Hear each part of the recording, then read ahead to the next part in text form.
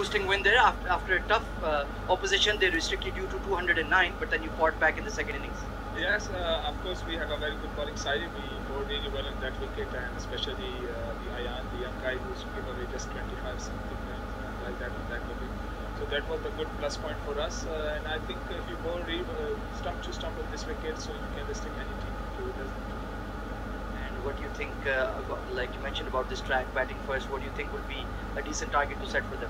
Yeah, if we score 240 and above, it will be a good target, because chasing 5 runs per over is quite a little bit difficult, because it starts turning a little bit in a late night, and if you bowl really wicket to wickets, as I said, like it's very hard to score on that wicket. And any team changes for you this afternoon? Yeah, Intezar is in place of Pujera. Best of luck for today.